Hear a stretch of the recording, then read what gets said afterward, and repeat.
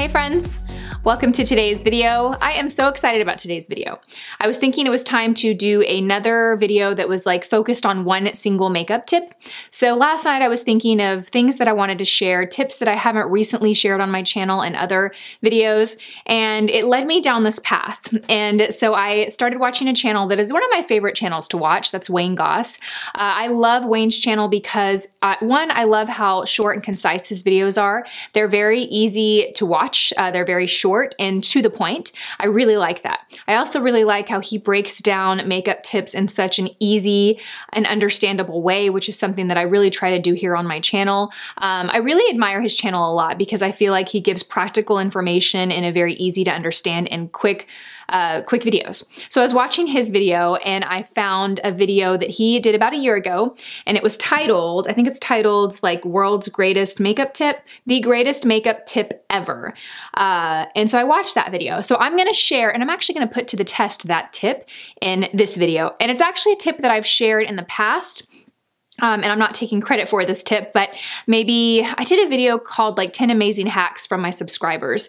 And this was a hack that one of my subscribers shared with me, and I shared it in that video. So I've actually shared this tip on my channel, but I wanted to actually put it to the test. I wanted to do a video where I actually do one side of my face using his tip and one side of my face without using his tip, and kind of go throughout the day, take you guys along with me and see how it performs. So that is what we are gonna do. So I have my eye makeup applied, my brows, I have a little concealer, but I don't have anything on my skin. So we are going to, this is a foundation focused tip. This is a tip that ensures your foundation is going to have more longevity, stay on all day, kind of keep shine and oil at bay.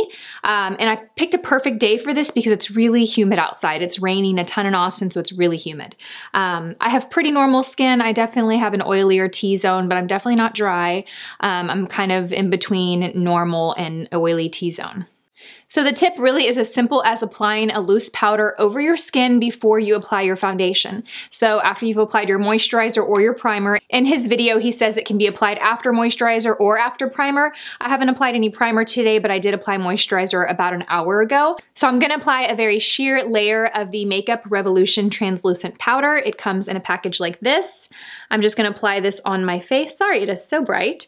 I'm just gonna apply this on my face. On my right side, apply my foundation, and on my left side, I'm not gonna apply it. So we're gonna test, just kind of compare the two sides throughout the day. So let's go ahead and do that. I'm just dumping it into the lid, and I am using this Real Techniques blush brush. I wanted a brush that was kind of big and fluffy.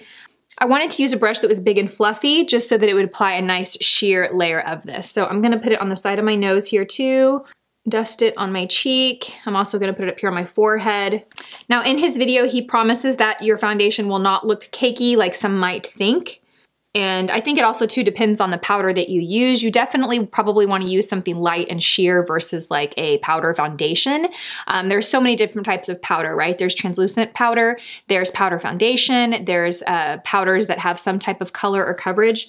I assume this tip is gonna work best using a light translucent powder. Okay, so I feel like I've covered my face, my right side of my face pretty well. So the foundation that I chose to use today is one that I've tested and has performed well for me many times. It's the Clinique Stay Matte Oil-Free Makeup Foundation. It's a very lightweight, mattifying, and oil-free foundation. This does a really good job on its own as far as staying shine-free on me. So I didn't want to use something glowy. I wanted to use something that I knew worked well. So I'm going to apply this on top of the powder that I just applied. I really like this foundation a lot. I feel like I don't talk about it too much here on YouTube, partly because this was a foundation that I kept at my bathroom vanity, one that I wore all the time. It's nice because it's so light, but it gives good coverage. It's not a full coverage foundation, but it definitely gives enough coverage, I feel like, that I need. And it has a nice, like, soft matte finish. So the foundation is going on pretty smooth. It's not patchy or sticking in any areas. I do feel like it actually looks a little softer, and like my pores look slightly softer and more blurred. And I think it's probably because of that powder. Okay, so now I'm gonna go and I'm gonna apply it on the left side. So on the left side, I have nothing. I have not applied powder. I've only applied my moisturizer.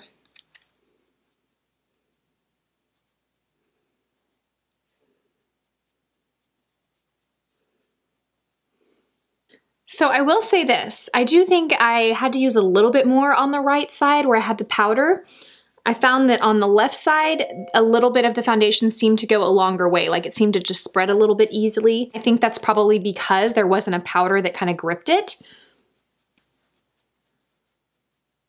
So as far as the finish, they both look very similar. Initially, I thought that the powder side was blurring the pores a little bit more, but I actually think that it's kind of the foundation because they both look very similar, so.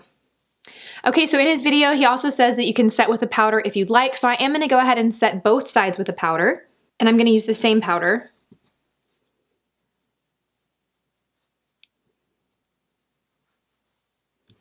Okay, I'm gonna go and apply the rest of my makeup, and I'll be right back.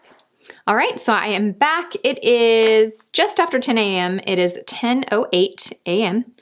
So I'm gonna go throughout my day. I will be doing some check-ins with you guys to compare the two sides, and we will see if the right side is staying a bit more shine-free. So I'm excited to actually test this trick out on camera and show you guys how it performs.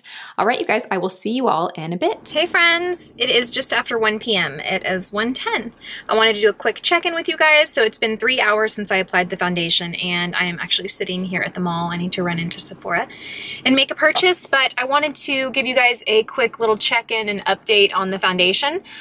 Looking at my foundation, I have not touched up since I filmed this morning, and I can see no difference between the two sides.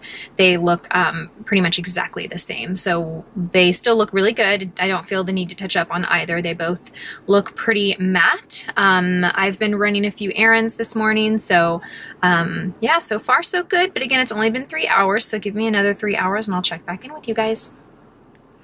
Hey guys, it is 7:15. So it's been 6 hours since I checked in with you last. I have touched up the foundation once since then, and I wanted to kind of give you guys a little update of how things are looking. To be totally honest, I didn't really notice a huge difference between either side. I did notice before my last touch up that the right side, which is where I applied the powder first, looked slightly more mattified. So I do think the trick works, but it wasn't something that was extremely, like there wasn't a huge difference between either side for me. Of course, that's gonna vary for everybody, right? I don't have a really excessively oily skin type.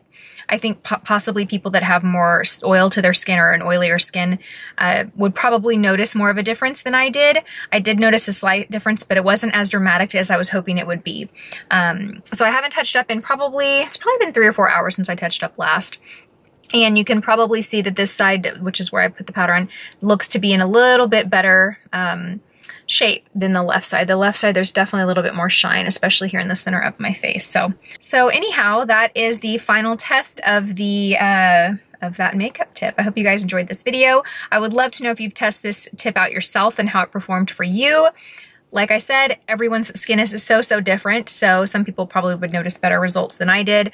I think Wayne Goss even said in his video that if you have really dry skin, you probably should skip this step because it's just gonna dry your skin out even more, and I agree with that. But yeah, I wanted to give you guys that little recap. I am parked outside of the mall. I have to run into Sephora to grab a couple of things. So as always, thank you guys so much for watching, and I will see you all in my next video. Bye!